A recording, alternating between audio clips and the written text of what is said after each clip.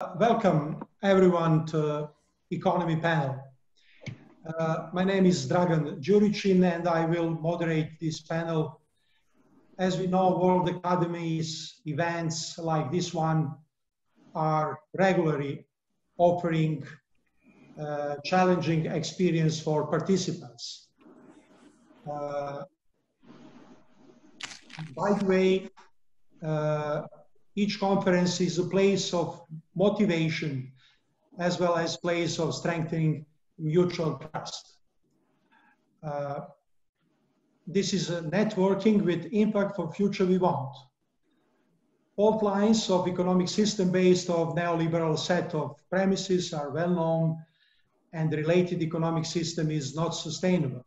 Also, results of such economic system are not sustainable too. For example, systemic high income concentration is not sustainable. If people destroy environment and by doing that, increasing the chances for global warming and microbe mutations, everyone live in poverty in the future.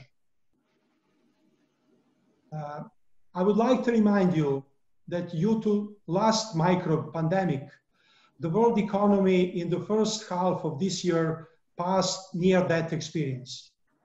After twin shocks from demand and supply side, V-shaped recovery is unlikely and economy remains in recession. Projections of credible institutions like Oxford Economics shows that the world economy will not be back in the pre-crisis level until the end of 2022.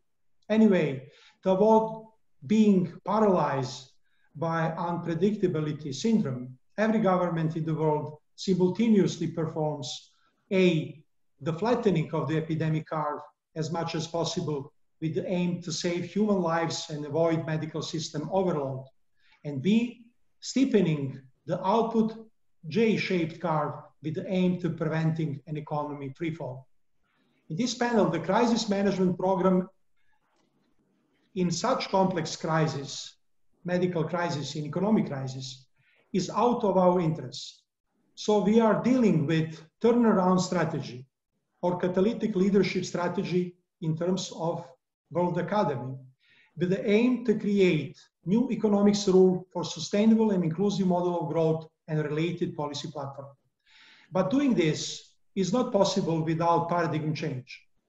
More than 40 years of experience confirmed that the neoliberal model of growth and the related policy platform based on shareholders' capitalism, market fundamentalism, supply-side economics, and inflation targeting at good time, as well as unconventional core macroeconomic policies in bad time are not sustainable. Last medical crisis only deepened evident fractures of the system. Second wave infection fears heightened. We never seen crisis we have right now. Except economic risk, social risk, and geopolitical risk, bio-risk is growing dramatically. No doubt, the new contingency in the next normal is going to be microbe mutations, pandemics, and superinfections. What is not sustainable will not sustain. So paradigm change is imperative of our time. In search for catalytic leadership strategy in the last 3 days, we have mentioned nexus of forces within the objective normal, the new normal, and the next normal. In time when some black pessimist says that the world is on the brink of ecological cataclysm, medical catastrophe, and economic free fall, discussion which promoting hope instead of fear by offering better economic rules able to mitigate structural imbalances from the past, asymmetric shocks and black swan events from these days, and future contingency, all with purpose for pending systemic and structural reforms could be encouraging and healthy. Simplify at the maximum, this panel is about impact of the objective normal, the new normal, and the next normal of new economic rules, along with definition of components of structural program agenda, like mind setting, sources of growth, model of growth, the role of macroeconomic policies, monetary and fiscal, and industrial policies, all of them from the different perspectives. Structural panelists comes with the content. In the panel, we have distinguished line of speakers. We are pleased that organizational committee has extended duration of this panel on 2 hours, but 20 minutes is not too much of eternity, but it would be good enough for identification of some good ideas. When it comes to time limits in discussion, my advice will be that each panelist will have 5 to 7 minutes per answer, including maximum 2 minutes to present yourself, along with the answer on the first question. We have to be more informative and encouraging and focused on solution. In the first part of the panel, let's say extended opening, Garry and Frank, by answering my questions, actually are making the framework of discussion through their introductory remarks. We start with Garry. Garry, your firm determination to overthrow ongoing growth model and related economic policy platform is evident. We do welcome very much such behavior.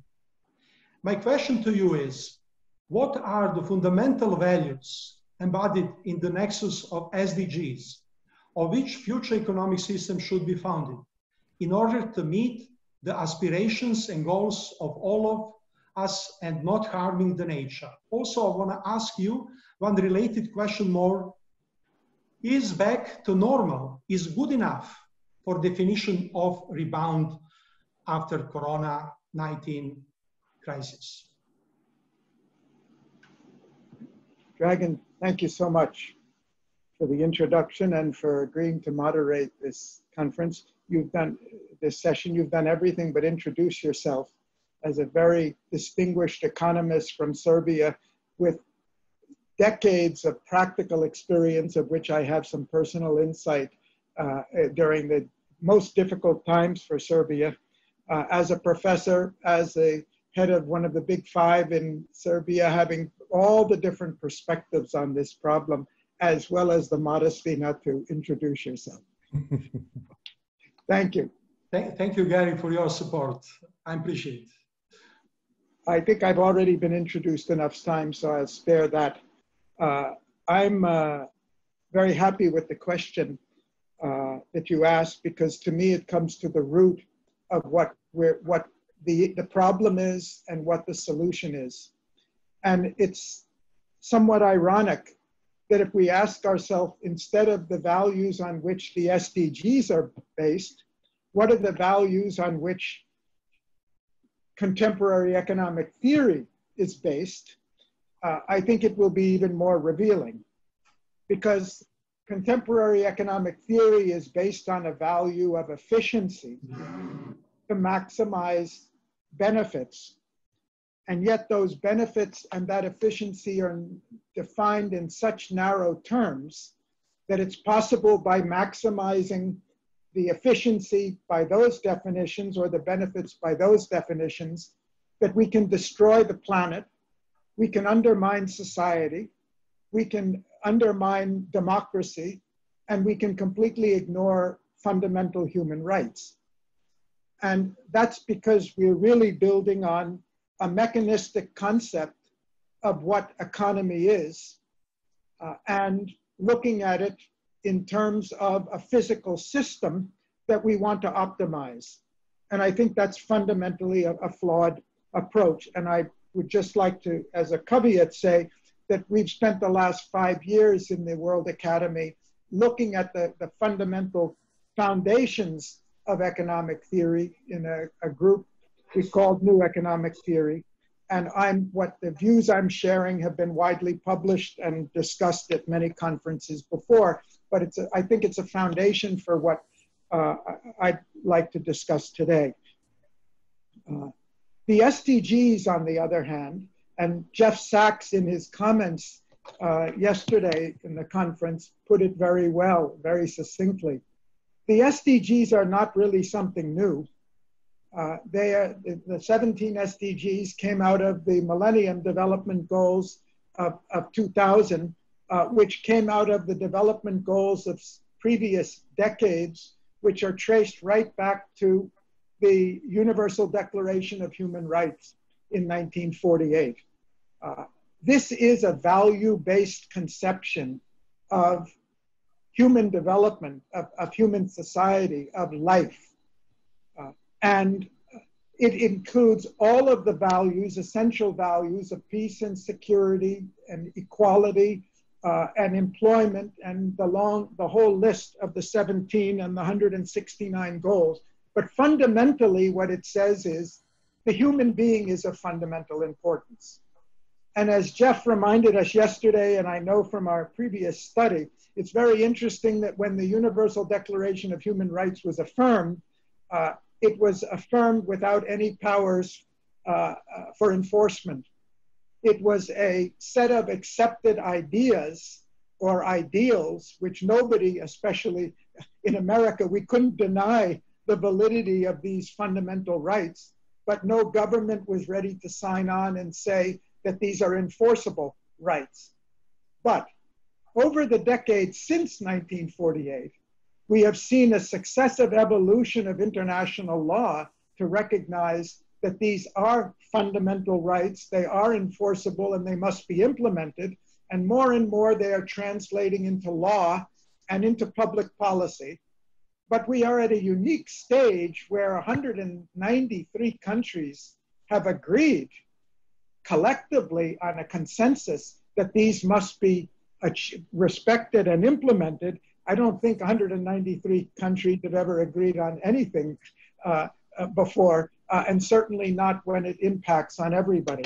Now, the implication behind this is we're talking about not just policy and institutions, but we're talking about what is economics as a science. And is it a science? And if we don't make explicit the values on which it is based, then we really cannot judge it and judge its effectiveness. And my view is that economics is a subset of society. It doesn't exist independently. It's an absolutely artificial misconception to talk about economy as if you have economy without the governance. It used to be called political economy, but economy wanted to be independent. There's no economy without law. There's no economy without society. There's no economy without culture. There's no economy, obviously, without the environment, despite the fact that we spent 200 years pretending that there was. And all we've been arguing for in the academy is economy, like everything else in society, is meant to serve a purpose. And its purpose is to promote human welfare and well-being. And any other purpose that is incompatible with that, that undermines that, has to be considered extraneous.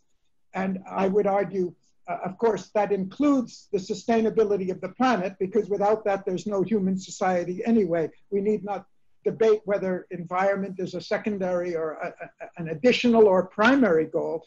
Without supporting the environment, economic welfare and well-being is absolutely impossible.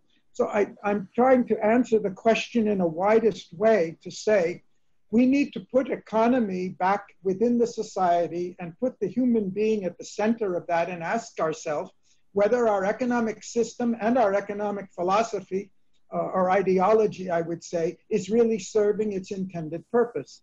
And then we can ask, is our financial system serving its intended purpose? Or have they become ends in themselves, divorced from the real central purpose of welfare?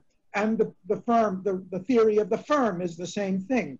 Do companies really exist to maximize profit? The very idea of a public limited company, a chartered company, was a privilege given by society for organizations that were serving society, not even for a profit originally. Later on, profit became recognized. It's now, we're quoting it as if it's a privilege in itself, irrespective of its impact on society. So I think we need to put economics back in the context of the whole society and the human being at the center of that society, and the rights of the human being individually and collectively as the foundation on which our economic policy, our economic theory, our economic institutions need to be based. Thank you. Thank you, Garry. It is a really good start. Turning over to Frank. Frank, in your research, you pointed out massive economic imbalances and social and environmental harm related with current economic system. To offer solutions, you suggested system approach for multi-track economic reforms. One of idea you promoting is necessity to redirect cash flow from speculative investment to so-called impact investment, carbon-free investment, as well as investment in industries with high negative external effects. To implement previous, you advocated frequently SDGs as ultimate set of goals, but also as a proxy for the more equitable distribution of social power and promotion of the maximum well-being. Frank, my question to you is going to be, what is the impact of objective reality? This is your construct. My construct is objective normal, based on the requirement for SDGs achievements and how new economy could follow that requirements. And related with the previous, would you clarify distinction between investment in system change and direct investment in SDGs, so impact investment? And finally, how to implement system thinking in both trajectories? Okay.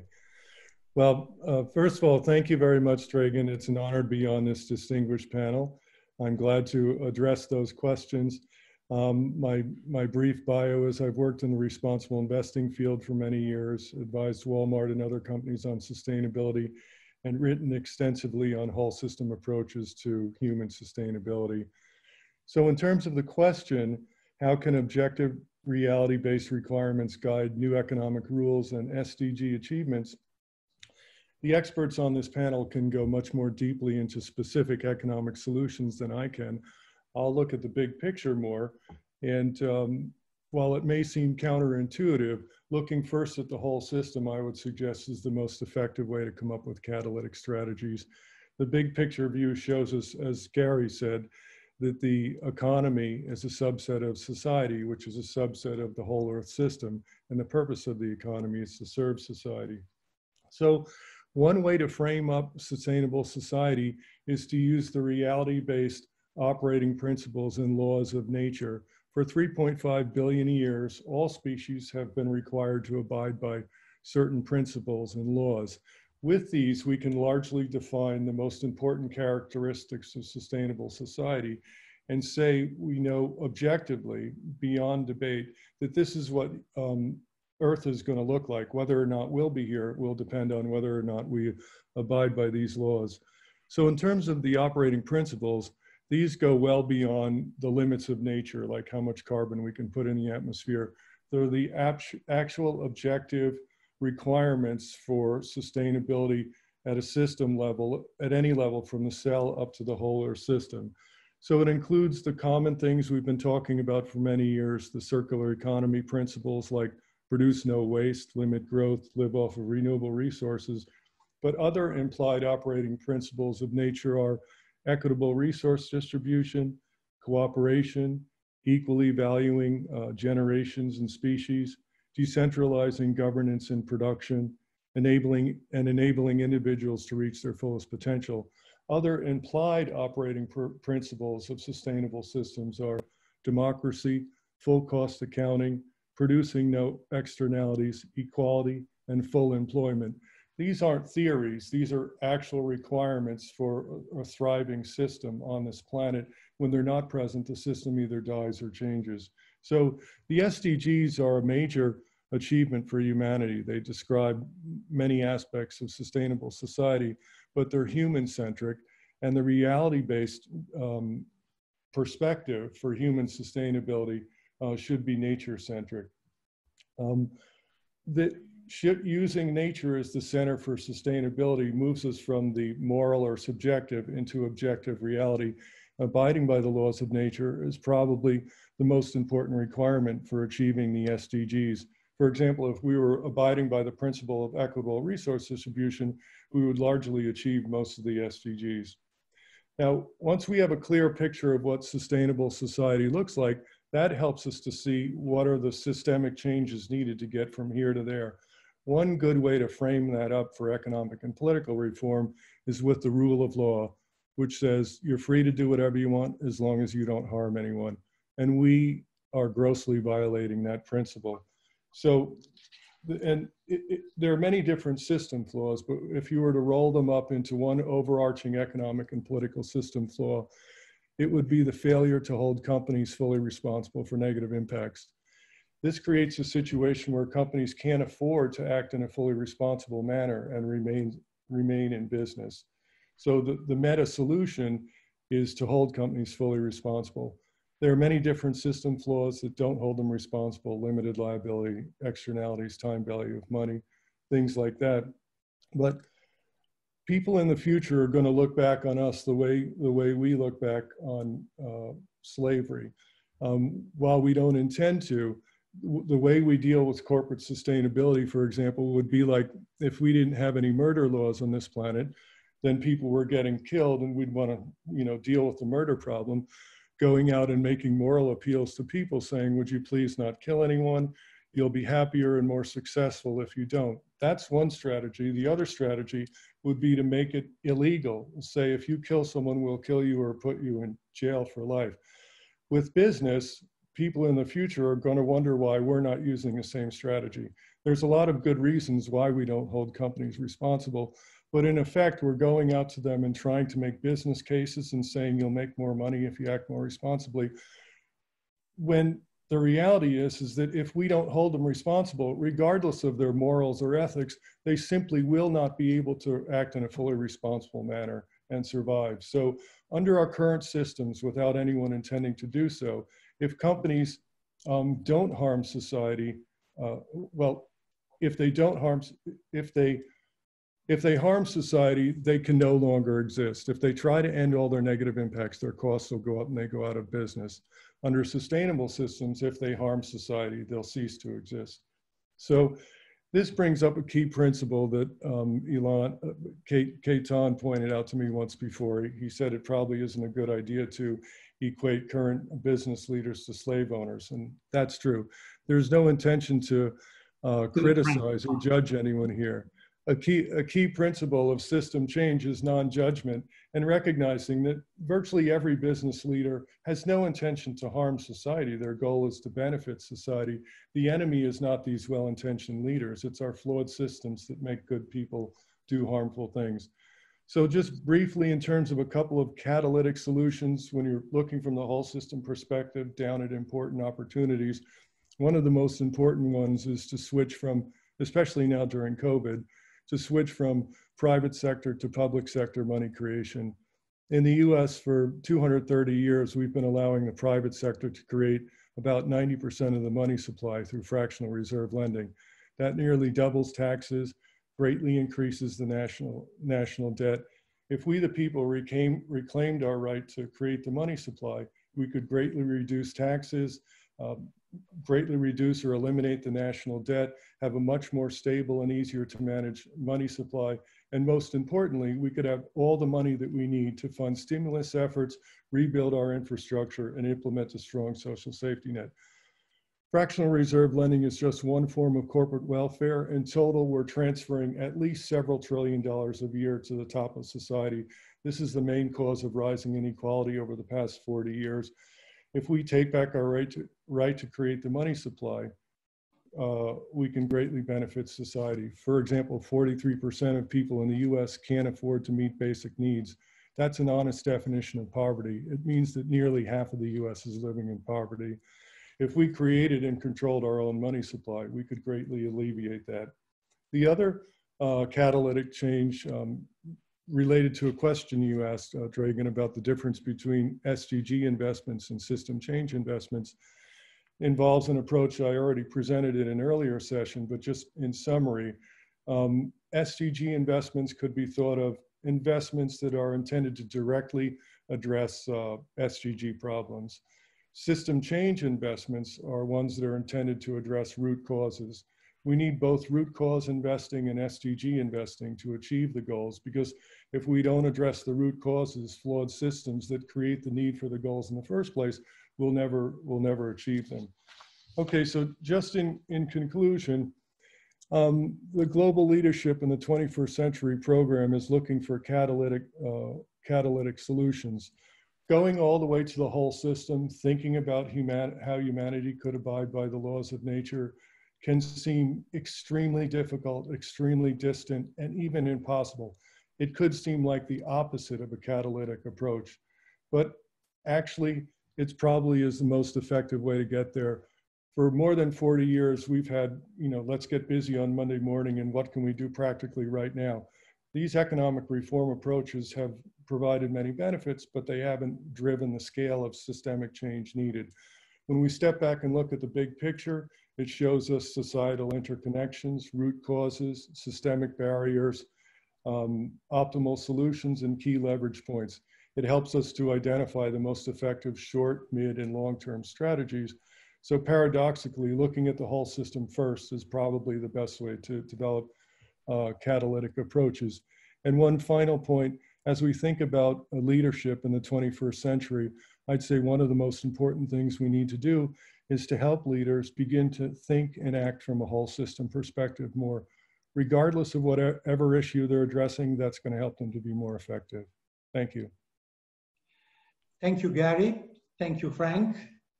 You have given inspiring framework for discussion. So now we are able to switch to the next segment of the panel, specific questions to the panelists. In doing that, we can use causal and chronological order of panelists, matching line of reasoning with panelists' expertise and subjects.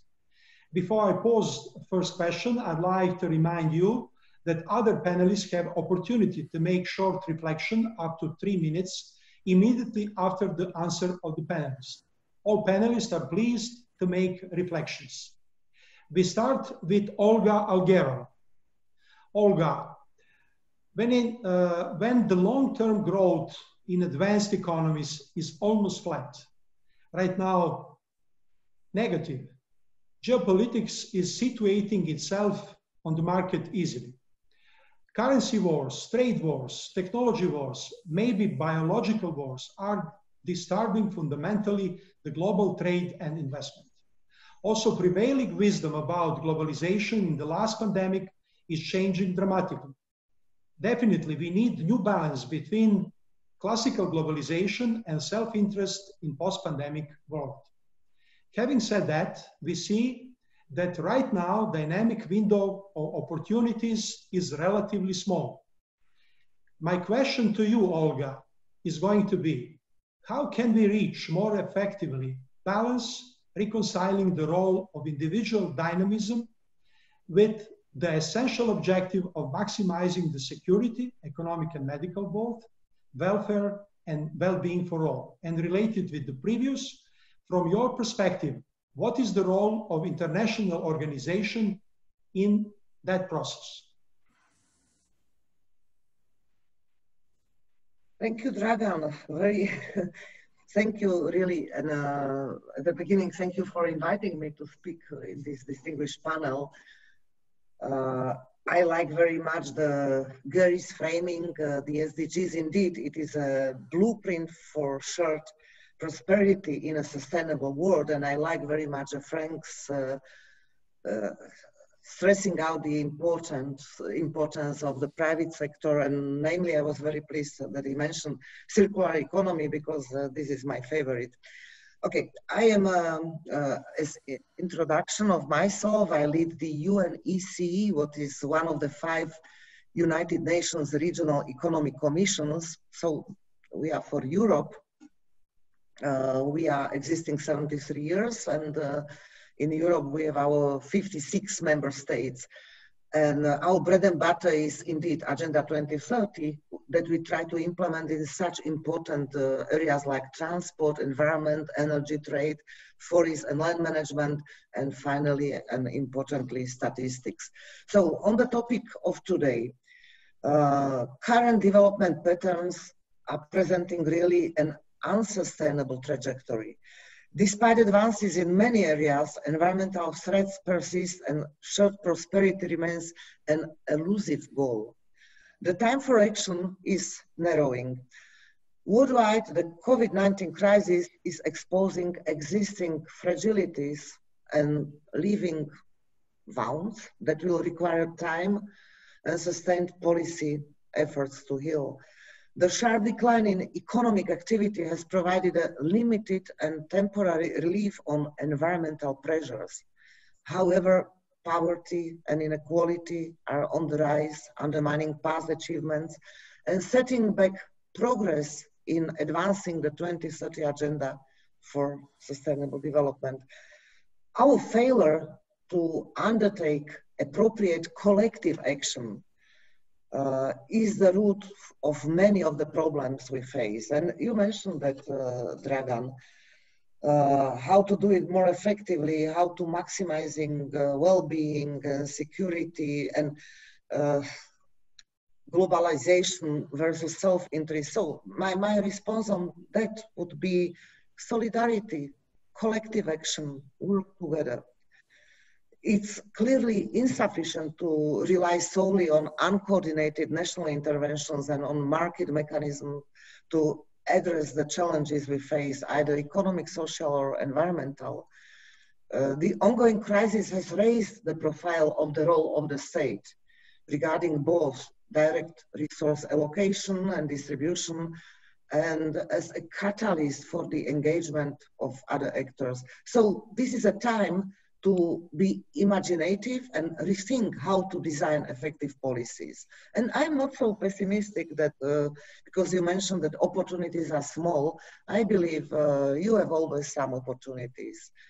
The pandemic and its consequences are also underlining the importance of multilateral action, including for us at the regional, but also at sub-regional levels. As the current patterns of globalization are being eroded, the regional level will become more necessary in dealing with cross-border problems. It is at this level that reconnecting economies, reversing this disruption of trade and transport links, and addressing transboundary risk offers more tangible benefits. Regional frameworks of collaboration should be reinforced as critical building blocks of multilateralism.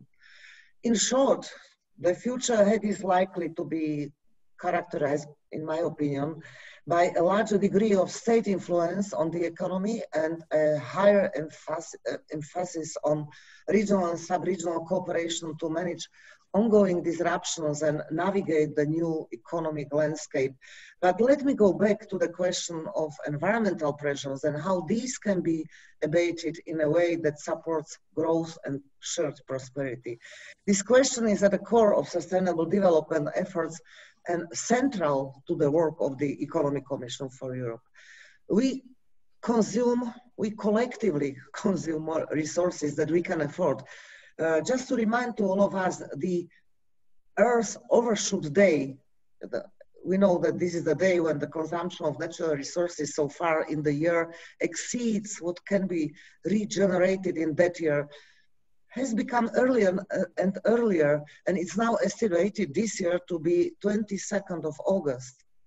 And coming to circular economy, the circular material use rate has improved in recent years, but it remains still at just 11% in the EU, according to the latest available data.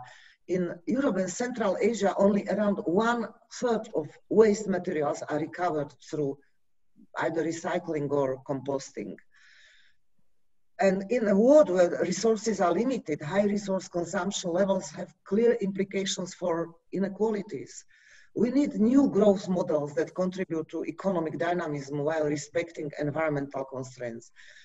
And circular economy provides a conceptual and policy frameworks that seeks to minimize the use of resources and the creation of waste by encouraging recycling and reuse. Such an approach goes beyond correcting the damaging environmental implications of economic activities. It entails a deep rethinking of the way we produce and consume. This systemic shift is also a source of economic opportunities to improve productivity and sharpen competitiveness and resilience. The importance of strengthening resilience has become more acute in the context of disruption created by the COVID-19 crisis. The I will not work more on circular economy, but to conclude, we need to prioritize environmentally respectful solutions in the policy response to the COVID-19 pandemic, which has involved large fiscal and monetary stimulus in many countries. In addition, infrastructure deficits exist in many economies, including advanced ones. And now this is the time for public leadership, for investment push that contributes to reallocate resources in support of sustainable development. And for that, we also need to create the right incentives for private sector engagement through the greening of financial systems. We shouldn't repeat, and we cannot repeat past mistakes. We need to build back better. Thank you for your attention. I look forward for discussion to respond to some of the questions. Thank you. Back to you. Thank you, Olga, for excellent answer, both from expertise and diplomatic perspective. And thank you for advertising circular economy model of growth and the heterodox economic policy platform. Next question is going to Professor Koundouri. I'm really apologize if my pronunciation is not adequate, but I did my best. It's perfect. Is it right? Yes, perfect? Absolutely. Okay. So I'm continuing, Professor Koundouri. In the last period, we have been witnessing radical changes in performance measurement systems, both in macro and micro level, under the impact of paradigm change. Actually, on macro level, we have SDGs. On micro level, we have ECGs, metrics, environmental, social, and governance performance measures with the accent on E, along with standard financial measures. My question will tackle more technical but very important question for our discussion, aspect of economic modeling in these circumstances. In economic modeling, you are familiar with how can we change metrics of success or ultimate goals to reflect more accurately the real contribution of economic activities to the universal social objectives, particularly when forces of change in the next normal, transforming economy as medium of economic modeling from linear system to non-linear system. Thank you very much for your question. Thank you for having me in this incredible panel. It's really an honor and a joy. Economics, I've been working the last 25 years on economic modeling, trying to integrate the three main pillars of our prosperity.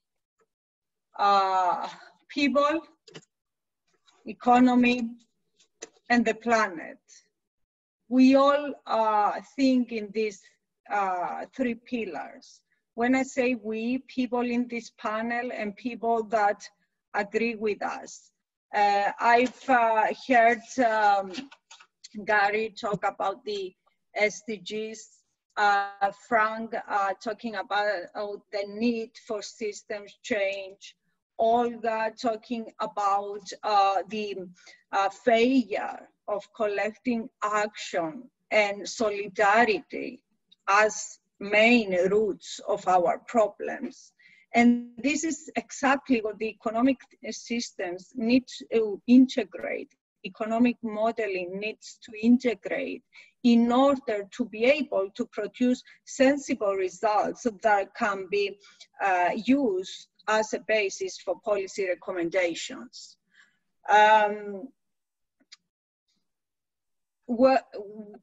When I start with economic modeling, I always start with the stakeholders mapping. One important angle, one important ingredient in any correct economic modeling is to understand who are the stakeholders, who are affected, who are involved, who is making decisions, who are the institutions. So you need a very clear mapping of the relevant stakeholders. These are your economic agents. And you need to understand what they know, because what they know forms their values and also forms their vision for the future. And in a systems innovation approach, as Frank referred to it before, you first need to gather the stakeholders, understand them, and try to co-create with them a vision for the future that they have ownership. That is, it is important to co-design the future and co-design with all relevant stakeholders the vision for the future. Then, because we are not in a lab and we cannot have a control experiment, we have to create a model that translates what we see with among our stakeholders and operationalize this model in order to give us results that can help us design a better pathway for the future. In this particular modeling process, the stakeholders interact with nature within the greater society and within the economy, which is of course part of the society. So you need to create clever models that take into account interdisciplinary systems. We've been working in most universities, we've been working in silos between disciplines. But the real world and the models we need, economic models, need to interact with nature and with the social models, and all this needs to be understood in a scientific way and create models that can really communicate the interaction between the different agents and nature, taking into account all the interdisciplinary issues, and also taking into account the fact that we work under uncertainty and we work under something even more difficult, ambiguity, because uncertainty means that I face the risk, but I know the probabilities. We don't face known probabilities. We face unknown probabilities, especially for the very big challenges that we are facing, like the climate change or like the possibility of recovery of a huge crisis and so on. Once you have these models and you implement them, and they need to be really clever models because they need to capture in something that is tractable all these different aspects, you can identify where the values that derive from these models. So the values that we economists understand are the values that derive from the preferences of people. In basic microeconomics theory, we say that value reflects how much people are willing to pay for something. So value is something that derives from people's understanding of how a good or service contributes to their welfare. Once we derive the value that it is implied by our model, and how we derive it by applying data to our model, we derive the value for the different goods and services, and then we can allocate resources in a way that reflects the values of the society. And here we have a very crucial issue. These values are dynamic because they are affected by information, education, knowledge, public knowledge, but also scientific knowledge, political situations, financial situations, economic situations, and so on. So what seems to be important is whether we want to discuss ethical underpinnings or values for people. So that is why the SDGs and the UN Charter for Human Rights are very important, because they are our blueprint for identifying some ethical underpinnings for the value that people derive from using goods and services. And when I'm talking about goods and services, I'm also talking about ecosystem, an ecosystem-based approach to goods and services, which allows you to respect the contribution of ecosystems as well as economy, as well as society to the welfare of people. So that is why it is crucially important that we have the Charter of the United Nations and the Universal Declaration of Human Rights, as well as the SDGs. And I perceive that our European Green Deal is based on those. And it is truly based on those, because both the SDGs and the European Green Deal are about about prosperity, about ending extreme poverty, about people leaving no one behind, and about the planet, mitigating climate change and biodiversity loss. So SDGs indicate a pathway to prosperity and peace.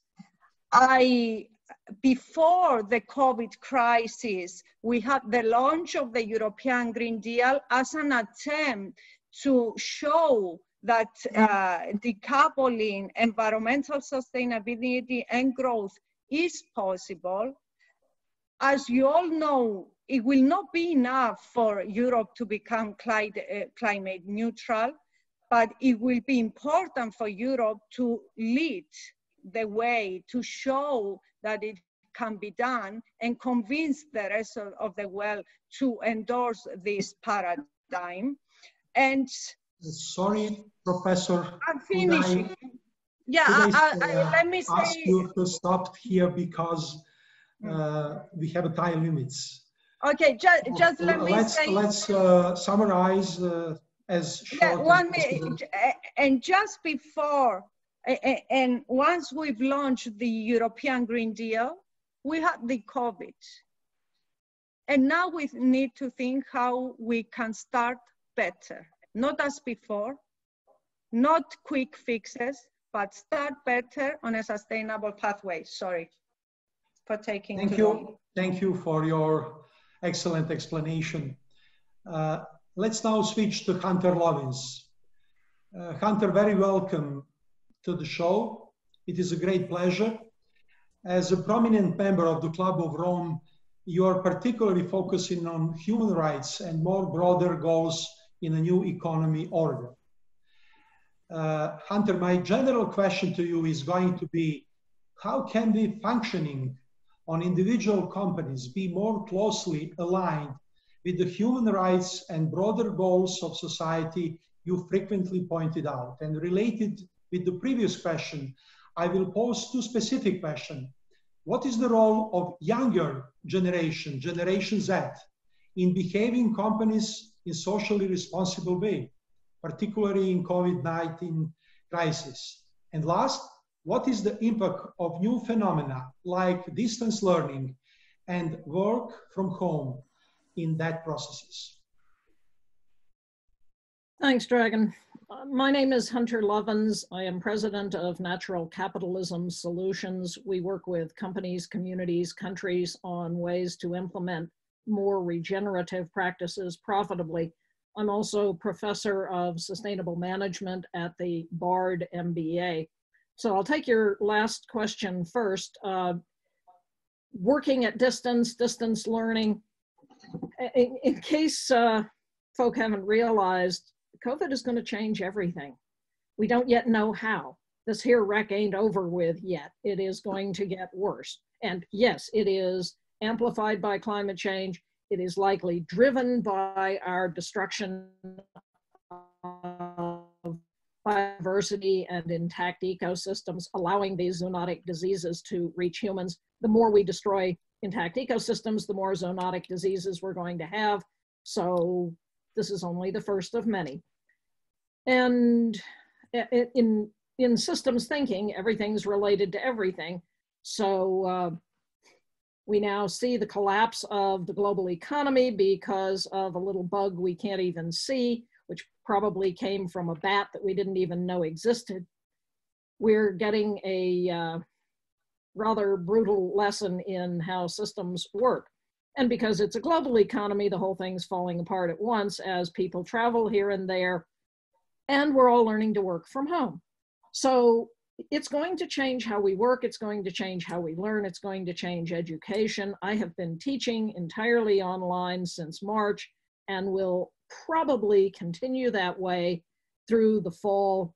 We'll all probably continue largely working at home until we get a vaccine that actually works, and the best science says that's at least 6 months out to more likely a year out. So get used to this. The young people are, well, it is their future that we old people are talking about, and they are starting to grasp it in both hands and decide that they want to have a say in it. So groups like Extinction Rebellion, young Greta Thunberg turned 8 million people into the streets last September, and there is nothing a politician fears worse than people in the streets.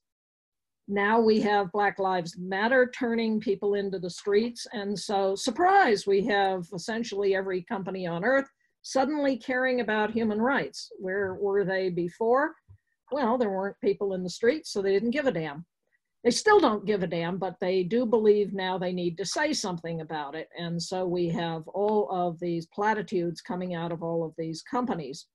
I think what we're going to see now is the activists saying, that's not enough. What are you going to do about it? So among other things, I work with a little group called Change Finance. We were created to do just that, change finance. We built the first truly fossil fuel-free exchange-traded fund. So for the price of a pizza, you can be an impact investor, and you can do this from anywhere in the world on a platform like Robinhood. And last week, we issued a statement to every one of our portfolio companies. What are you doing about transparency in gender and racial discrimination around pay? And we are demanding that they equalize pay for both gender and race. And we'll see what comes of that. We also launched an online petition that now wealth managers representing millions of dollars assets under management have signed on to. And this is something that any of you can sign on to. When I get done, I'll put in the chat box how you can reach this petition. The thing that I think that we really are lacking, we being those of us who attend meetings like this and pretend to give a damn, is a theory of change. You know, models are interesting. All models are wrong, as Dennis Meadows pointed out. Some models are useful, but models are not going to change the world. What will drive change? We've seen one thing that drives change, a little virus. And Garry and I were talking about this before we came live. Now everybody is a fan of what's called modern money theory. This is Randall Wray, Stephanie Kelton's approach. The governments can just print money. Frank talked a bit about this earlier. And when governments are in charge of their own sovereign currency, they can solve problems like we're facing now simply by printing money and spending it. And so long as you have a down economy and you spend the money on real infrastructure, whether that be education or renewable energy or regenerative agriculture, if you spend it into the real economy, you will not get inflation. And the ultimate upper limit of this government intervention would be inflation, and yet we are not seeing inflation. And if anything, we're seeing deflation. Oil prices went severely negative. We are in the midst of the most profound transformation human has ever experienced. And yes, we need principles to guide us, but we have a few of those. The UN SDGs work pretty well. I had a small hand in helping the Open Working Group finalize those. We have John Fullerton's regenerative capitalism principles. If any of you haven't read this, I highly recommend it. I'll put the URL for how you get John's paper in the chat box. He laid out 8 principles of what a truly regenerative economic system would be. Kate Raworth's donut economics. Amsterdam is now using donut economics as the basis of their COVID recovery. Here in Colorado, I was asked by the governor's office to help convene the group that's going to craft the recovery plan, and we are basing it on Fullerton's regenerative principles, on Kate Raworth's donut economics. What we need now is a little less talk and a lot more action. Garry, you mentioned the neoliberals caring only about efficiency. Actually, I think that's not true. What they were trying to enshrine was the principle of human dignity, of the primacy of individual action in the market. What they got wrong, and it's gone a long ways wrong since they were talking about it, is they believed markets are perfect. I'm a free marketeer. I believe in market mechanisms, and we ain't got a free market. We have so many market imperfections, interferences in the market. The $5.2 trillion that the world spends every year to make fossil fuel look cheaper than it really is an interference in the market.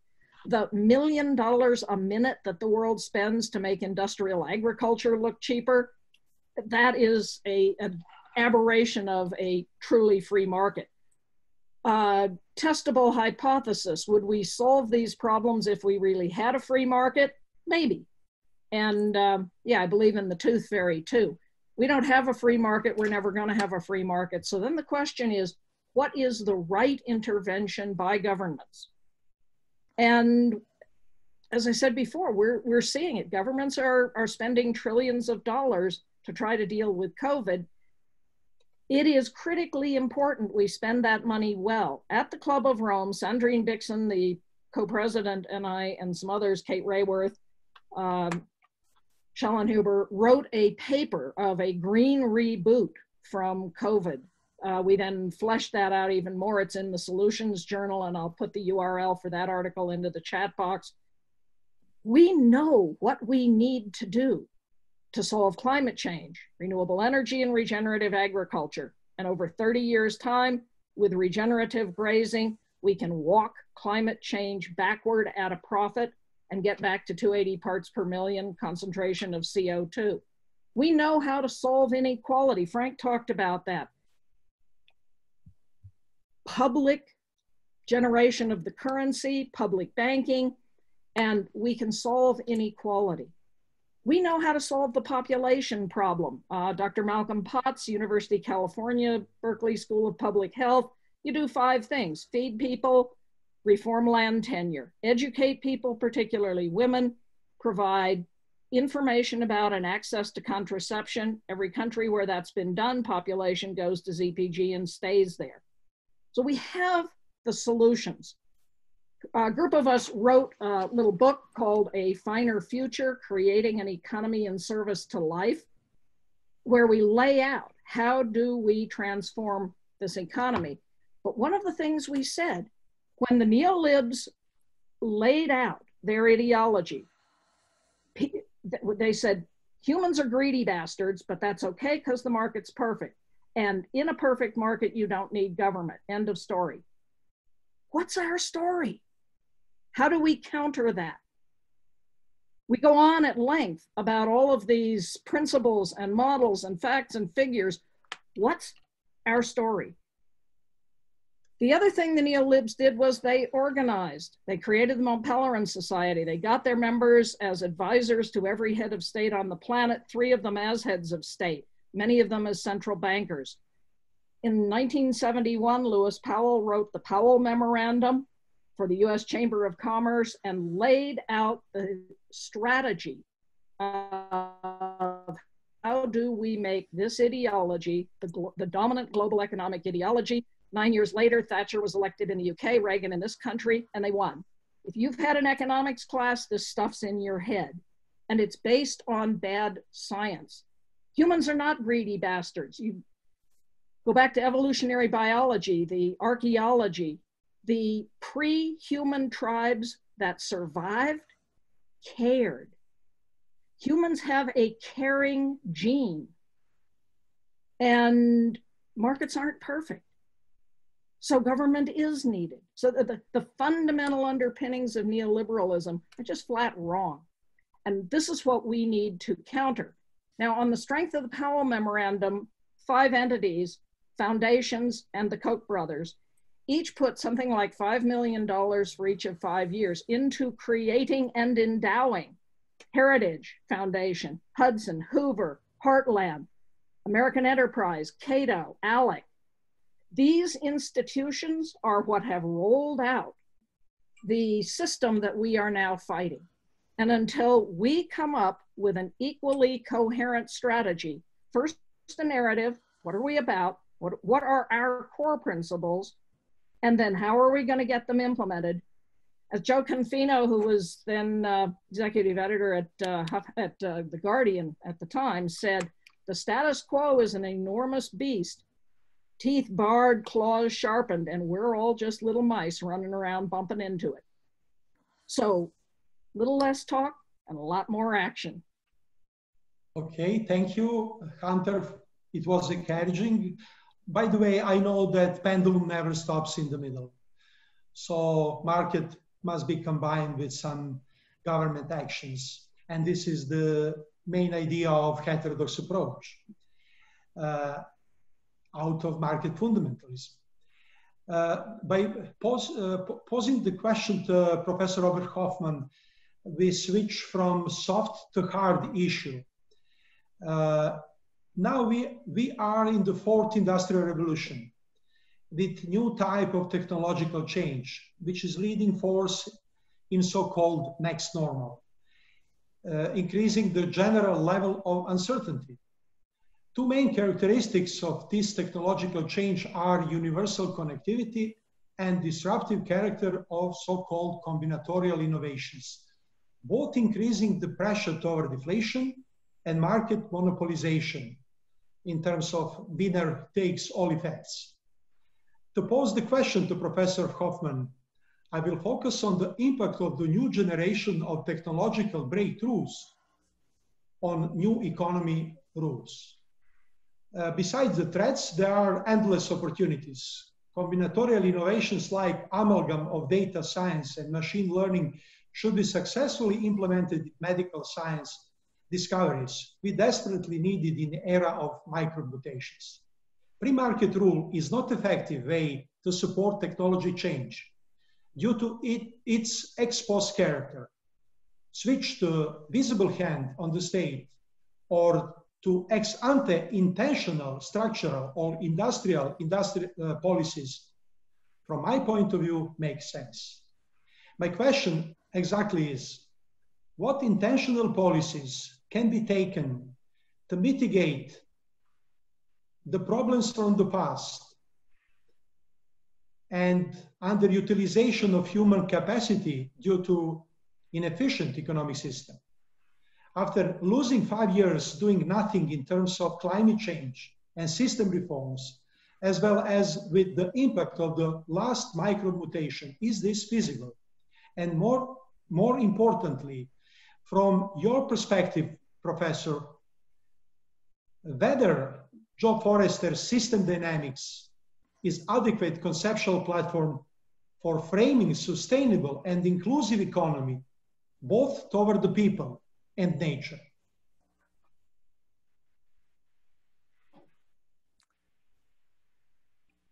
Thank you very much for the question.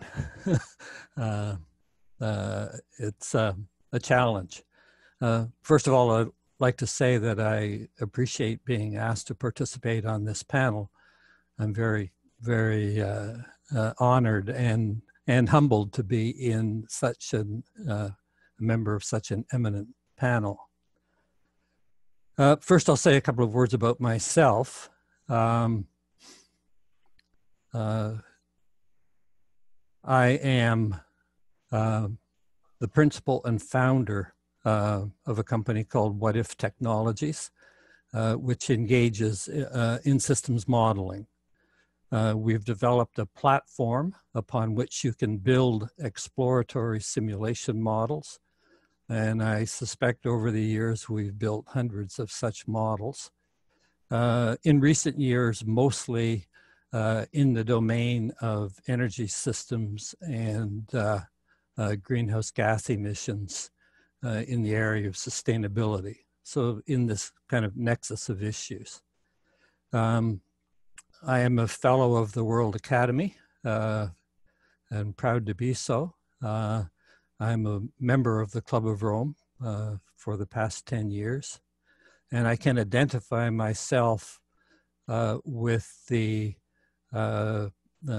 international, the ISSS and the American Society for Cybernetics. So I've been fascinated with general systems theory, and particularly as it's applied in decision situations. Last but not least, I have degrees in economics, which was a peculiar place to start to end up where I have. I'd like to tackle the question by going back to some basics about economics. I've been interested in economics for, well, throughout my whole career. What I would like to propose is that there is a need for a new paradigm for economics. I think we need to reframe economic theory. And unless we do so, if we carry on in the current framing, we will not achieve the success for humanity that we were all striving for.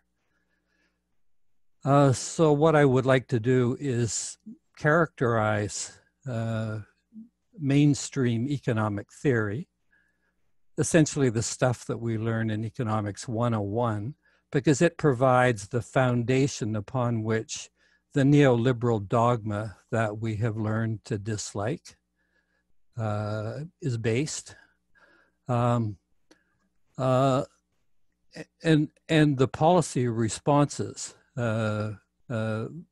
that we have seen are based on this dogma, this body of theory.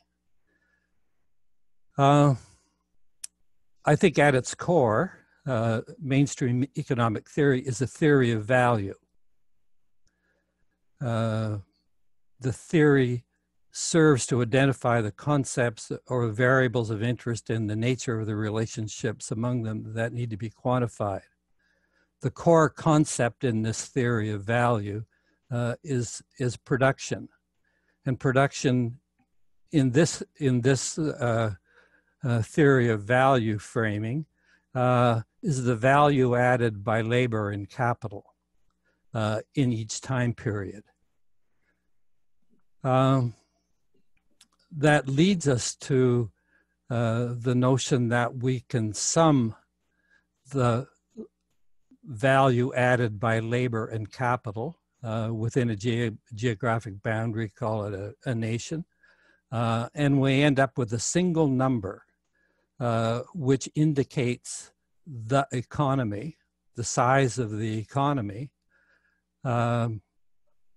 which, as you say, it sounds a bit extraordinary. We have then developed a system of accounting for this value added. We can attribute value added to the industries in which it originates, and we can attribute it to the final commodities that are delivered to various categories of consumers. This we call the system of national accounts, and it is the database upon which most economics is based and quantified. And I think it's fair to say that hundreds of millions of dollars are spent compiling systems of national accounts. This body of theory is essentially a system of deductive reasoning that is built upon two axioms, one concerning consumer behavior and one concerning producer behavior. Essentially, consumers are utility maximizers under the condition that utility curves are convex and additive and separable so that they're additive. And producers are profit maximizers, but under the condition that marginal cost curves are U-shaped. That gives rise to upward sloping supply curves.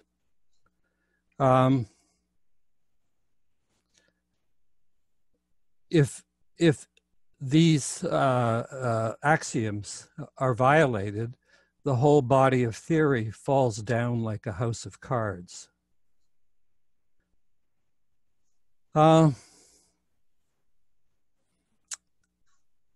This theory produces GDP as the system indicator.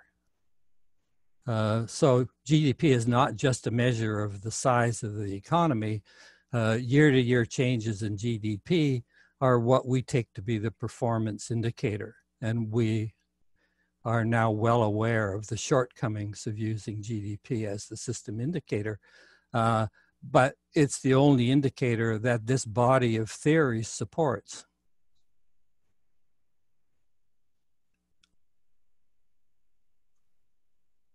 So why has this framing produced a body of theory that is bringing or has brought humanity to the brink of annihilation or extinction? Well, first of all, it is a theory that describes an imaginary world that does not resemble the one in which we live. The world in which we live is populated by a species Homo sapiens, not the species Homo economicus, which is what is postulated in this imaginary world. One of our colleagues, Ezekiel Dror, in a recently published book, thinks that Homo sapiens, namely the wise species, is a misnomer. He would like to think of our species as being the creative species, but a species without the wisdom to direct that creativity so that it furthers humanity, that it furthers humankind.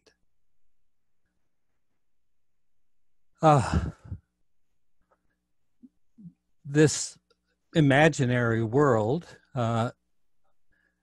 is one that has limitless access to material and energy resources. Note production is just value added. so it's value added to freely available energy and resources. This was questioned by the Club of Rome in the famous Limits to Growth project of the early 1970s. And it recognized that our world, unlike this imaginary world, is limited, is material limited. There's a finite amount of material that's available to us. It should also be noted that that our world is one that receives low entropy energy from the sun. This was not recognized by the Limits to Growth, and has not been recognized when we speak about circular economies very much.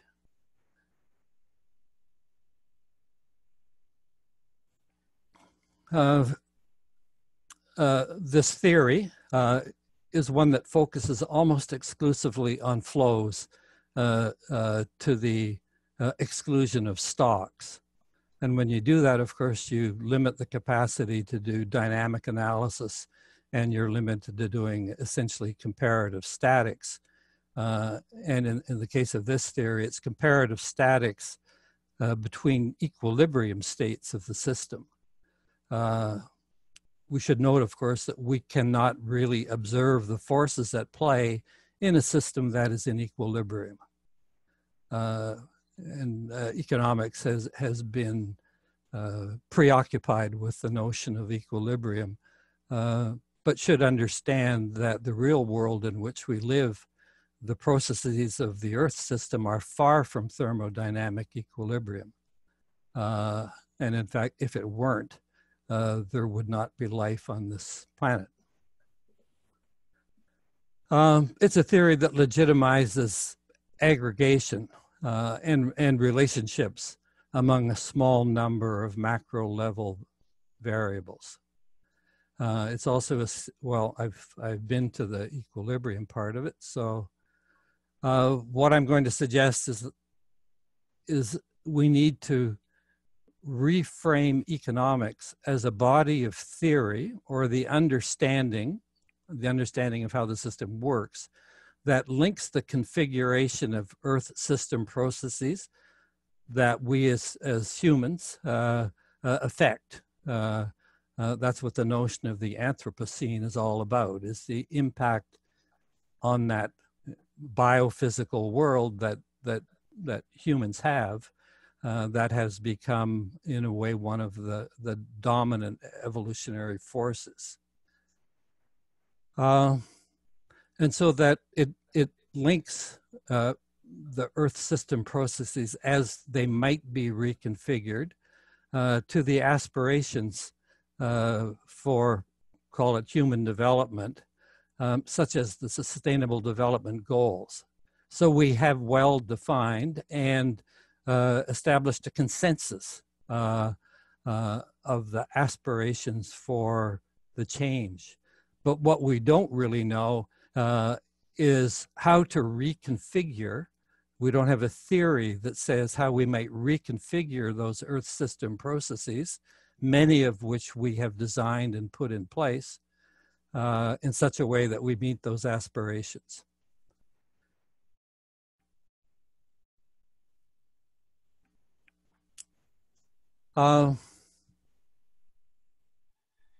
Maybe Professor is a good place to stop because we have two panelists more, and we have a time for Q&A and reflections. Maybe you can drill in the other aspects you intend to show us. Yes, where I will go, and I will leave it aside, is to identify some of the characteristics that this new body of economic theory must have if it's to deal effectively in this world in which we inhabit. But I'll leave that aside for the moment and hope to have an opportunity to make some comments on that. Okay, thank you.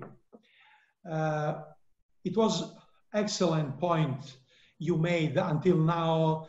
Sorry for interrupting you before you made conclusion, but you have opportunity in the following part of the session. Now we can switch to Professor Vujović. Professor Vujović is a professor of economics, World Bank expert, and also very successful. It was very successful Minister of Finance in Serbia during successful implementation of fiscal consolidation program in time of the boom stage in the global economy, 2014, 2018. Professor Vujović is a winner of prestigious prize of IMF, World Bank as a Treasury Minister of the Year. International financial organizations strongly supported the program I mentioned, although they qualified them as unconventional. Duki, is fiscal balance good enough and stable core for systemic and structural reforms in time of crisis? This is my general question, and I have two specific questions.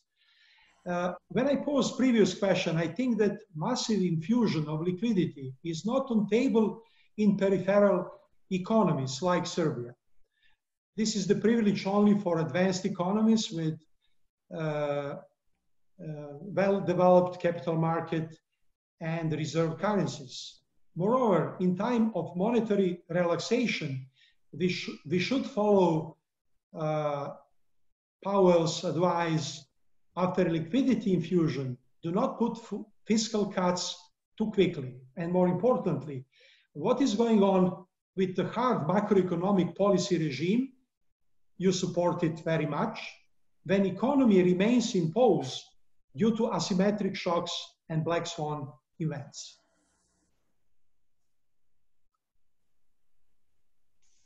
Can you hear me? Yes. Okay, good. Thanks a lot. I'm really pleased to be part of this panel, and I'm really glad to acknowledge the really thought-provoking and very interesting contribution we have seen here. You have taken me from my mid-student years. The Club of Rome Limits to Growth was the literature of my professor of economics at the Department of Economics in Belgrade. So limits to growth and mankind at a turning point were the key sources of our thinking.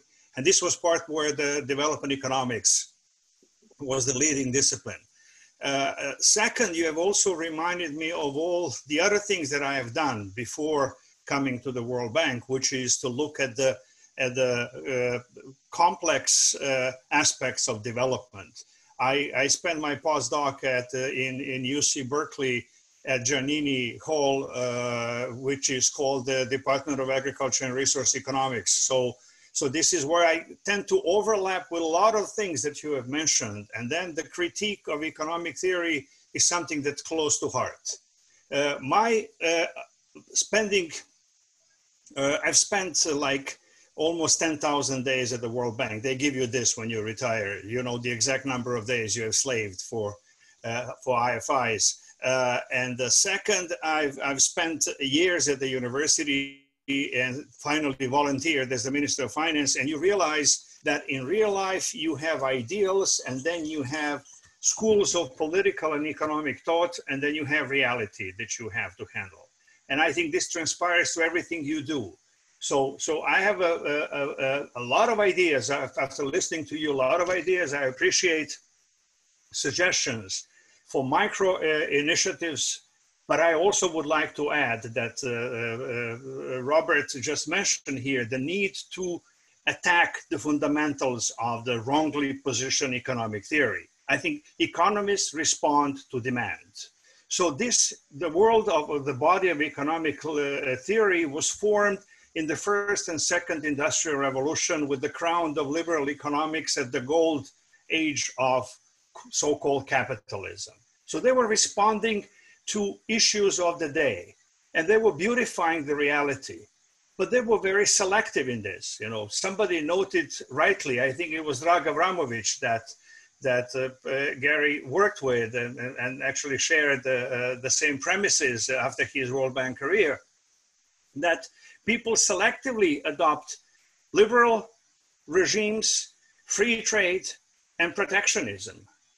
So Hamilton was the godfather of protectionism in the US, that the US would not have liberated itself from the colonial powers of Britain without his theory.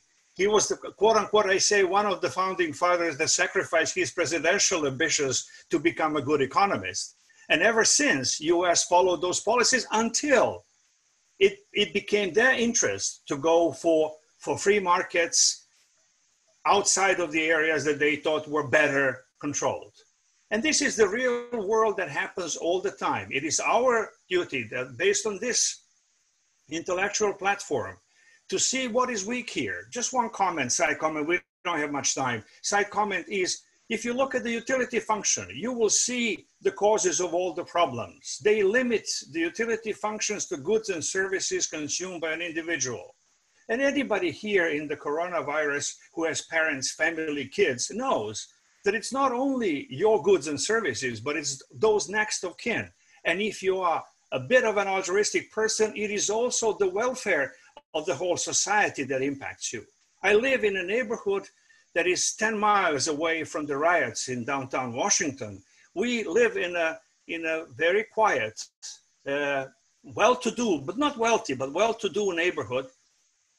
We can leave our doors open for 3 months and nobody will try to steal, except for deers that walk by here and eat my wife's roses. So we discovered that. We thought somebody was stealing roses. That were actually rosebuds were ideal for deer to as their dessert on the way to the creek down there. So the point is, the quality of life. You can have pockets of good life next to neighborhoods that were really in a disarray, and people who are fighting for the right human cause cannot resist to steal and destroy their own cause. Now back to my main question that Dragan has asked. Why did I decide to go back to Belgrade after I retired from the World Bank after these 10,000 days of service? It was a challenge from my youth. First challenge was before I left to go to the World Bank. I was being offered a position at university in government. In the university, I worked for 5 years and then I left. In government, I refused the first position because it was not really promising at that time. Although Ante Marković was a very, very kind of a forward-looking and how should I say, pragmatic leader that was trying to get former Yugoslavia outside of the soft socialist system into a market system. I decided to go to the World Bank. The next challenge came after the big change in 2000 when the new democratic government got elected. And I was asked by late Prime Minister Djindjic to come, but they could not provide continuation of my daughter's education in the US. The visa status was a problem. They could not provide income, so I would have to sell everything. And it was too much of a sacrifice. So I said, sorry, I cannot accept it at this time. And then came the one after I retired, and I could not say no that time. Although I thought that the scope for doing something was bigger earlier. So I took that job at a very unlikely set of circumstances. Government was running at 8-point-some% deficit mid-year, 2014. The world was progressing. Serbia was down 3.7% in that quarter. GDP fell 3.7%. We had 78 days of fiscal reserves, and that was all that we had. This was after a $1 billion loan from the United Arab Emirates. So I said, so what do I do? So you have to, in a real world where you're faced with the conservative environment, where you're faced with financial markets that were giving you 650 basis points premium over every dollar you borrowed, a country that has had a declining GDP, country that had the twin deficits that were not sustainable, clearly not sustainable, 8.6% fiscal deficit and 12.5% current account deficit. So you are given the commands of a Titanic just after it crashed, you know, into the iceberg. So what we did is use your common sense. I could not criticize the IMF and the World Bank, but I could find a way of establishing a program. And then later, this is what Dragan was asking, later tweak this to go to reasonable balances.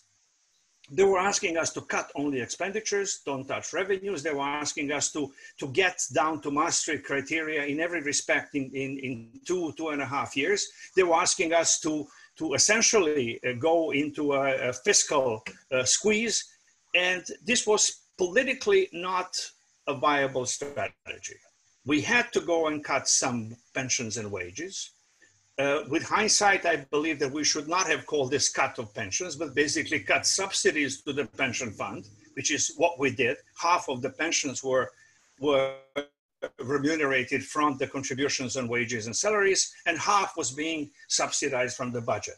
Based on pension rights that were never truly economically earned, because a bunch of, a huge portion of it was based on pension rights, quote unquote, earned in the 80s and 90s when the country was in a huge recession and a real value of the contributions was close to zero.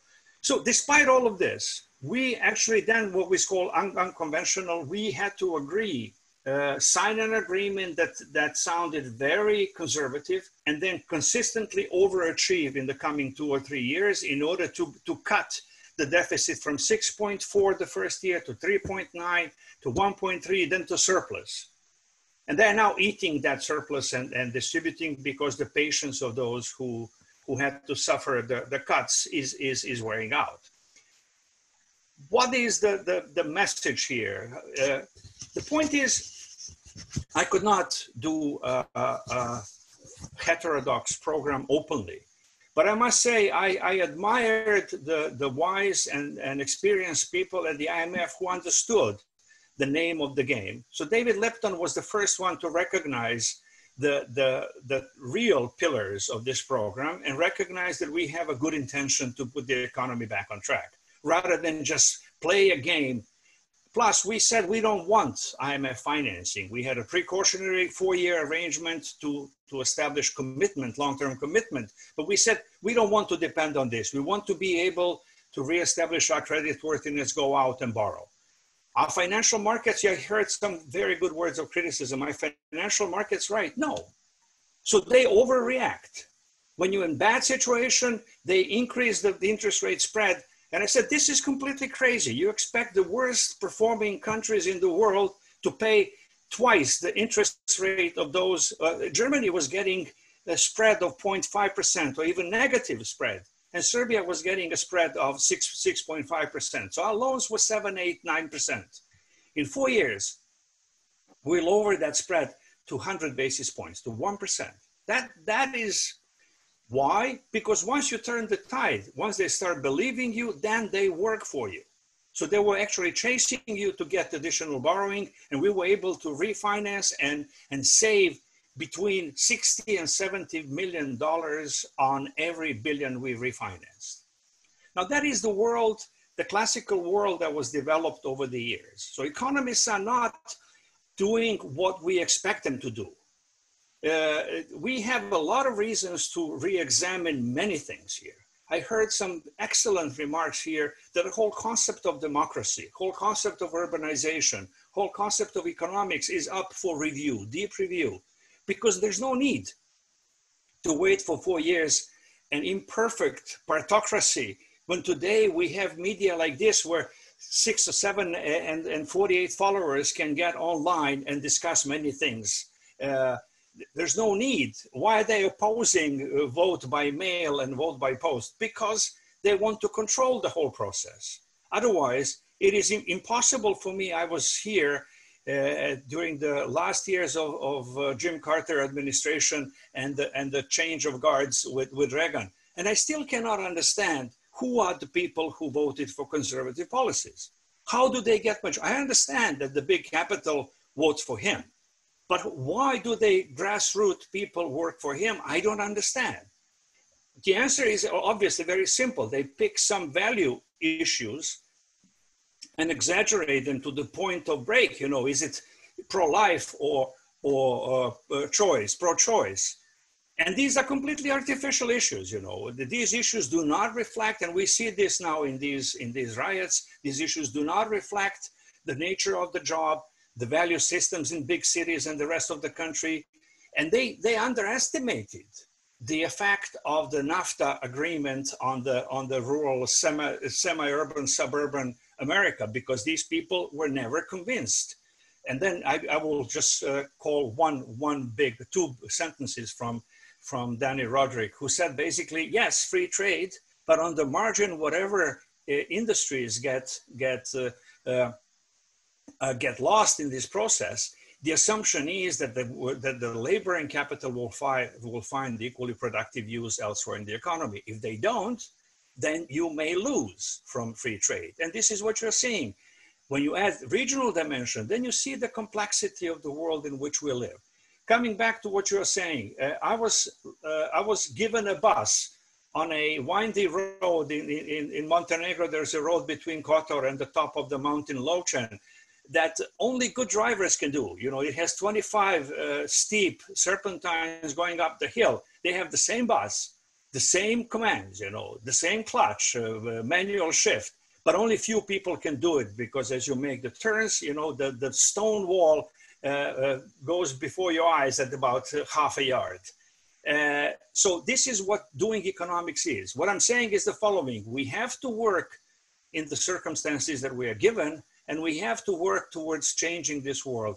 I see and support need for action.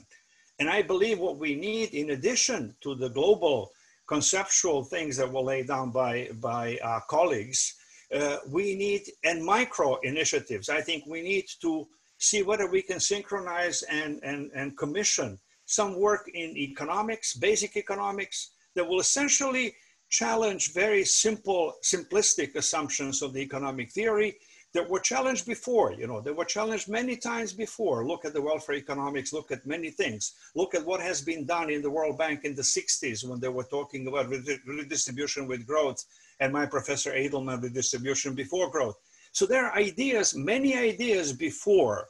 Let's collect all these ideas and make an action plan that will lead to change. Thank you. Thank you, Professor Vujović. Finally, we can switch the impact of finance on new economy rules. If I may add one footnote here, I made a remark. I absolutely agree with you, but I did not want to repeat something that Giscard d'Estaing and our esteemed colleagues from Berkeley did. There's a book called Exorbitant Privilege, which explains, I think, in very much in detail what is the privilege that the UK used to have when sterling was the leading currency, and what US has today with the role of the dollar. Thank you. Okay. As we know, finance swallows all previous aspects in one perspective. Ketan is an excellent person to discuss that. Without any doubt, there is no disconnect between Wall Street and Main Street, not only in time of crisis, but also in normal time. Capital markets are full of bubbles and did not send the right signals to investors, particularly to investors in the real economy. The situation is much better concerning the high tech. Nasdaq never been in negative territory during the pandemic. From the other side, the financial intermediaries, both in bank-centric and capital markets-centric economies, are favorites of policymakers and lawmakers, and consequently, they are main barrier to change. I'm not confident about necessity of unconventional arsenal of monetary measures like bank bailouts, instead creditors bailout, negative or near negative interest rate, QE forever, emergency state bond and last period corporate bonds buying, yield curve control, etc. From my perspective, all these measures do not lead to sustainable solutions. Moreover, this is the way to increase current wealth gap. Ketan, I want to pose the nexus of related quick questions to you. Firstly, how do you predict vulnerability of the financial system in post-pandemic period? Also, from your perspective, what is the next normal in the world of finance going to look like? And the last, related with the previous two, how to make smooth transition from current financial system full of bubbles and uncontrolled liquidity infusion to new one we want. Let's share your opinion once again with us about green QE and parallel tracks in financial reforms. Thank you, Dragan. Thank you, Garry, for inviting me to this so interesting panel. Let me just make a brief introduction. I'm Ketan Patel. I'm an investment manager in a firm, Greater Pacific Capital, that I founded with some friends. Our job is to manage money, the sort of money that might come from your pension funds. And I'll go a little bit more into that. Before that, I was the head of the strategic group of Goldman Sachs. And in a career before that, I worked in industry for a technology company, Hewlett Packard, and in between for a consulting business too. So I've had the opportunity to work in industry and finance and advisory and to manage money.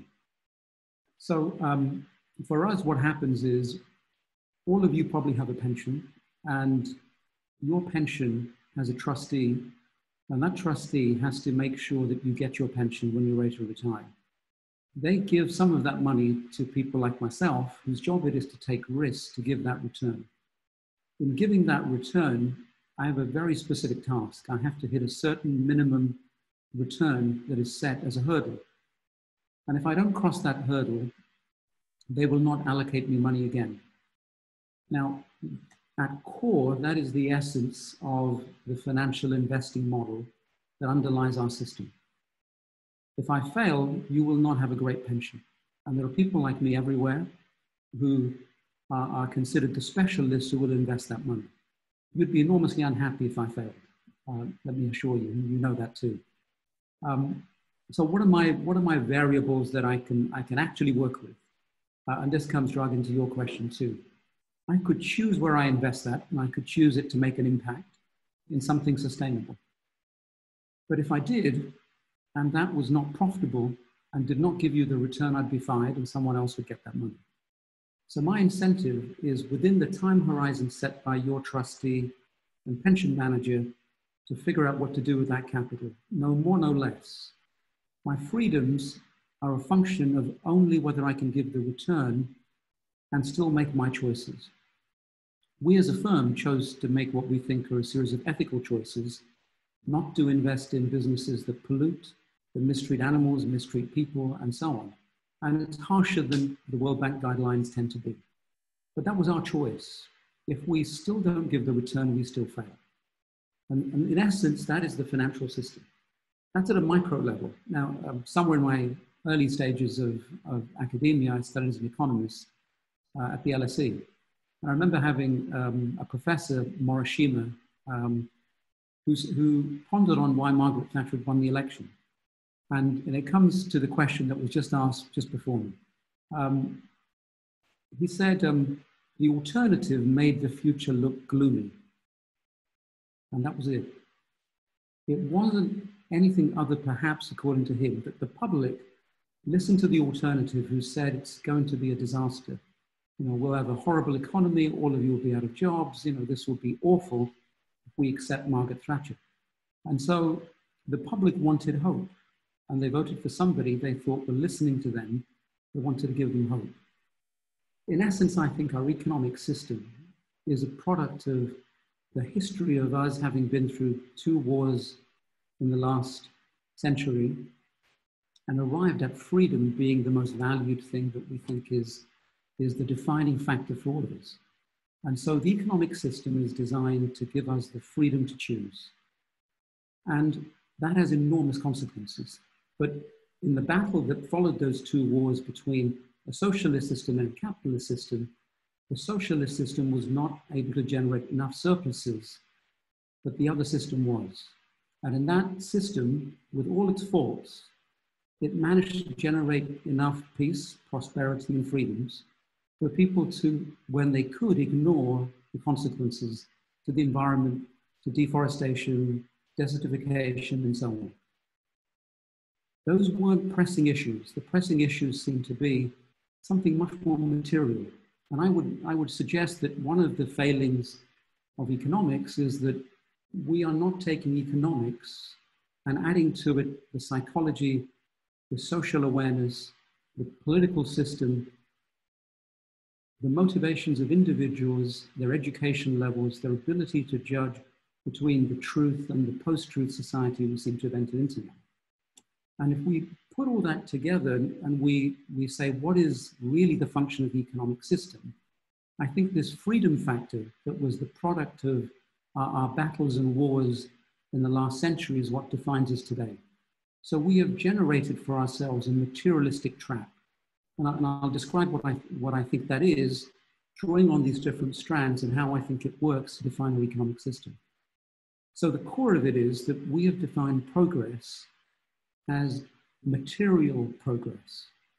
So we have to feel we're better off. It's material possessions. That is progress. And that again goes back to when we were poorer, when there were maybe 1.6 billion people on the planet in 1900. By 1950, we were only at 2.4 billion. Today, we're at 7.8. And by 2050, we're at 10 billion. So the economic system had to deal with 2.4 billion people. It evolved from that point to more than 3 times as many people and still had to cope. And so the simplicity of it was progress is material possession. Now, what does that take us? That takes us to a demand-driven economy, where happiness is a function of buying something. And the more I buy, the happier I feel. And so essentially, we ingrained in the system this idea that consumption, mass consumption, was a good thing. Now, to react to that mass consumption, of course, we have to deliver supply in huge quantities. And the only way to do that was to harvest the planet. And so there's a battle of scarcity, and there's a battle for natural resources, and a harvesting of the planet. And so that seems to make absolute sense to me from where we began. The psychology of what will make us happy drives us to harvest the planet. Where does finance fit into that? And Dragan, to your question, where finance fits into that is finance has to provide the capital, it's a tool, to the demand side and the supply side to allow us to perform the function of consuming and supplying that consumption. And the role of the politician, whether it's a democracy, a dictatorship, or anything else, to stay in power, is to make sure they promise that they will keep delivering. And any politician that doesn't is fired. The public will fire them. They will rise up in dictatorships with the Arab Spring, or they will rise in the streets in democracies and say austerity isn't good enough because they want to consume. And so the politician is naturally in a trap, particularly in a democracy, but it seems that's also the case in China, where they have to open up, they have to reform, liberalize, participate in this globalization, in the battle for resources. And that's where we found ourselves. What is the role of science in this? The role of science is to break the limits of what we think we can achieve with the resources we have. So their job is to, I believe, keep replacing those resources or finding ways to go deeper into the planet to harvest it more. And so where does this lead as a solution? 2 things I think matter most. One is either science and maybe the sorts of projects that intend to put us in space, put us on other planets so we can harvest another planet to help us continue to consume is one answer. Science makes the breakthroughs as one solution, and we can keep feeding the habit of mass consumerism. That's one potential solution. The other solution is that we change our values. That we go all the way back to the beginning and we say, our happiness is not linked to consumption. Our prosperity is not linked to it. And so we don't have to do it. But that would require an enormously courageous series of leaders or an awakening in the individual that says, I don't need to consume to be happy. I'm happy with the silence and where I am now. I'm happy with the scarcity. That's a profound change inside an individual. It's not something we've sought to build in to the education system of the world. So it's rare to find a country that believes that. The Tibetans were maybe such, and that story didn't end too well inside Tibet. So, you know, you have to wonder whether we can actually manage this transition. But then if we get to where we are now, so what are we learning from the COVID and taking into account the QE and the capital injections that have been made by governments? So within this financial system, what we find is in a crisis like the coronavirus pandemic, the rules of engagement changed dramatically. The same thing happened in 06, 07, leading up to 08. So in 08 again, central governments were able to step in and say, we commandeer natural resources. We instruct banks to merge. We instruct banks to save other banks. We print money, and we can today because we have low inflation relatively and very low interest rates and negative interest rates too. We can print at will, and we've printed approximately $15 trillion so far, 7 of which is liquid, 8 of which is liquid actually, and 7 is held in reserve. So there is no shortage of capital if we choose to print it in a crisis. The doubt I do have, and we've written recently on this to talk about the different stages of this pandemic and the world after the pandemic, is whether we've suffered enough to change. 4 to 6 months in, 4 months in, most countries find they have to open up because the pressure from the public is so great. You know, in World War II, there were 6 years of suffering, ongoing, continuous suffering. And then the world was ready for a massive change that led to the multilateral institutions. I doubt that will happen in 4 months. I doubt it will happen even if this lasts another year. I hope it will, because we've learned how to work differently. But we've also learned that actually there is no leader as there might have been, or coalition of leaders, as we saw in the First and Second World War, to save the world. Multilateralism has truly suffered, and superpower leadership has truly stepped back during this particular crisis. So the quantitative easing is a natural phenomenon that you'd expect in a crisis. The government, if they can, and inflation is low and interest rates low, will print money.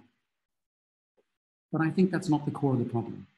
You know, that is, if that's $15 trillion, the wealth of the planet, measured recently in a Credit Suisse report, puts it at $350 trillion as the wealth. 60% of that is owned by individuals, just slightly over 60%, and 40% by governments. It's actually nearly a 2/3, 1/3 split.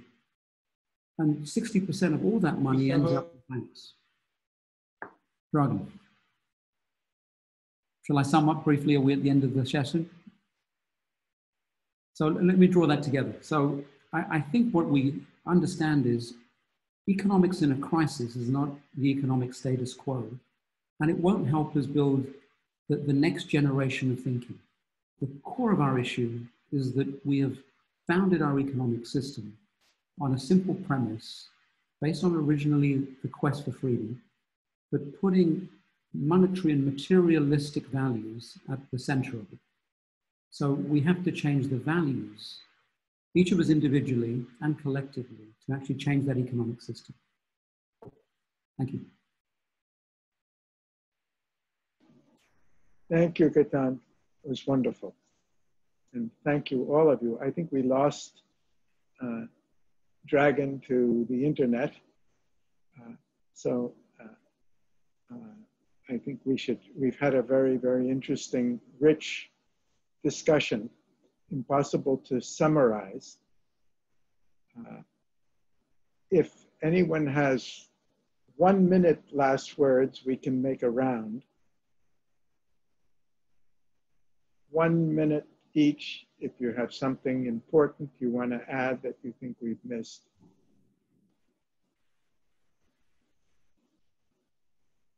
Phoebe, please. Unmute, yes. Thank you very much. I didn't introduce myself. I wanted to say that at the moment I'm leading some initiatives that I consider important to this discussion. Sorry. that I consider important to this discussion is identifying pathways for the implementation of the European Green Deal based on the SDGs and the recovery plan. And I am leading with Jeff Sachs this senior working group, which I think it would be crucial for the allocation of spending on for the allocation of the recovery fund of the EU. I'm also leading some other initiatives like sustainable shipping and ports, a global roundtable bringing different stakeholders, shipbuilders, ship owners, policymakers, in order to identify pathways towards sustainable oceans. But in all that I do, and I cannot list them now, one crucial thing that the current economic paradigm is informed about, we use it, is that the total economic value includes altruistic values, includes conservation values, includes bequest values, includes indirect use values, the values of supporting ecosystems, includes option values, and of course it includes use values. So for me, it is important to do some justice to the microeconomic underpinnings of value and the ability of this concept of value, not only to include all these issues, concepts that this amazing panel has brought forward, but also to value, estimate, monetize values of these concepts and integrate them into investment allocation and policy making. So it is important that we are at a stage that there is cautiousness and awareness of all these values, but also important to recognize that the last let's say 30 years, the microeconomists have been focusing quite intensively on estimating these values and integrating them into policy making. And this is why we can integrate SDGs in investment allocation as well. I'll stop here. Okay, thank you. Sorry for my mismanagement of the panel in accordance to time limits. Definitely, we lost opportunity for most attractive part of the panel Q&A. Now we have only a couple of minutes to wrap ups and conclusions, and I'm like to transfer the floor to the Garry to make conclusions. Okay, well, Dragan, when you disappeared for a minute, I took the liberty. Yes, last 5 minutes, yes. I took the liberty of inviting anyone who would like to make a 1-minute addition. We would. Okay, sorry. And end it that way. No, of course. So Olga and then Frank, and I think we're going to go around. 1 minute, please. So let's keep it to 1 minute. You can. Yeah. Thank you. In the wrap-up, I would like to conclude where we started. SDGs and Agenda 2030, adopted by all 193 United Nations member states. It is a blueprint for progress, you know. And to stress out multilateralism, solidarity, no one can develop a well-being inside of only own state, because it's impossible. As we see viruses and environmental disasters, it will all jump over our borders. And on that, we need to find some common language that will facilitate communications and concerted actions. And this is what we are doing. We are elaborating normative work, including standards, guidelines, and I believe it is critical to find this common language for the progress of economies. Thank you. Thank you, Olga. Thank you. I would just say that, you know, I've really enjoyed hearing all the deep expertise on the panel, especially the real world experience.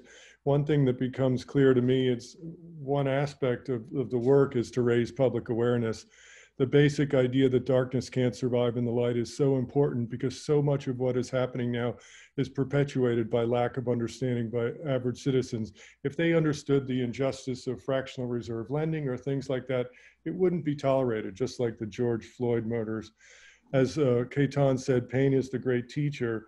If we help people to understand that under our current systems for companies, if you don't harm, that the company will die if it doesn't harm society, and under a new system, the company will die if it does harm society.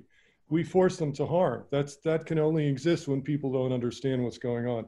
Then the great division of society can be solved, I think, by raising public awareness. We see now stimulus being provided to the top of society, wealthy campaign donors, but they're about to take it away from average citizens in the US. And also suppressing votes through suppressing mail-in votes or online voting, suppressing competitors to win. This kind of injustice won't last. It's going to end one way or the other. If we help people see that keeping things the same isn't an option, it's either going to crash or we'll change it, and we're much better off changing it on our own. So I think raising awareness is key. Thank you. Robert, you had? Okay, well, in just, I had a couple of points I wanted to make about what a new body of theory must... Really, please. Okay, very quickly, we need to recognize Aspie's law of requisite variety. We need an understanding of complex systems. Our challenge is to accept complexity and rise to the challenge of trying to communicate a common enough understanding that we can make coherent actions. We need to embrace unpredictability. We need to avoid what I would call the end state fallacy, that we know enough that we can set an objective 40 years out and know enough now about how to get there. And so we need an adaptive approach. We need to identify pathways that are biophysically coherent, knowing that, of course, new pathways will emerge as we learn more, or as events that we can't predict unfold. And so we need to think of economics as a process as much as, in some sense, a fixed understanding. Thank you. Thank you. Last words, anyone else? Okay. Well, I would... 1 minute for me, maybe. Of course. Garry. Of course, please go ahead. Yes, I will be very short. From my perspective, our role as thinking public or intelligentsia is twofold: implement viable solutions and not park, delayed, or deviate from some solutions we are agreed upon that are urgent and have purpose. One of them is circular economy growth model and heterodox economic policy platform. Another one is a tax system reform. We need universal profit tax, universal carbon tax, universal medical tax, at least, and maybe universal VAT tax. Keeping in mind that essence of leadership is not extortion of power, but the timing of that extortion, I will conclude my explanation. Well, thank you, Dragan, for... A quick 1 minute. Yes, Dusan. Yeah, I think what's coming out of this, I would like to start with the recommendation of Hunter. We need a theory of change. And I think people were dreaming about social change and economic change in 19th century. That was way too early. You know, they were perceiving injustice of the early capitalism and trying to fight that. Today, we are moving towards an age where abundancy of goods is not going to be a constraint. So our whole economics is defined on production of goods. Today, they produce so many things. I don't have the time to learn my smartphone commands, and they come up with the new model. I think that food has been in abundance production and supply, and we still don't know how to avoid hunger in the world. So the issue is really no longer going to be the old limitations are gone. The new limitations, which we assume to be public goods, are now effective constraints to growth and future. So the question is, how do we package this? My only recommendation is, we heard so many ideas. There's no time to wrap up, but I would suggest that we share some on an email, some key points that we made, and see whether we can iterate something that will move these ideas closer to action. Thank you. Thank you. Thank you very much. I would just like to close with one point that we have not, the elephant in the room that we have really not touched with, I think is linked to virtually everything we've said. Fascinating discussion with a lot of commonality of values from different perspectives. But there's a reason why Mount Pelerin Society was wrong. And there's a reason why, with the belief in freedom, that the extreme freedom of neoliberalism is actually destroying freedom in society and undermining democracy. And the reason is that, and there's a reason why the microeconomics doesn't work, even if you get the value right for the individual and the choice of the individual, because our choices are not just made by individuals, they're made by the distribution of power in society. Our market system doesn't work because it's governed and geared and biased by who has the power in the society, just as it was under monarchy, just as it was under industrial capitalism in the 19th century, just as it was under slavery. The market system doesn't really give freedom of choice to everybody. It gives an advantage to those who have more power. And that's exactly the way our economic system is working today. And I'm mentioning that because that's why the theme that we all agree to, that the values are central. The principle of the values is an equitable distribution of social power. Not just money power, the right to. There's a reason why every society, we advocate democracy, we advocate the distribution of political power, because no society has proven that it could be as effective as a society when the political power is widely distributed. There's a reason why every society advocates universal education, because the dissemination of educational knowledge power, freest access to knowledge power, is a more effective system than when some few people keep the knowledge to themselves, or they keep the power, the political power, to themselves, even though we may be ignorant in any case and make ignorant decisions.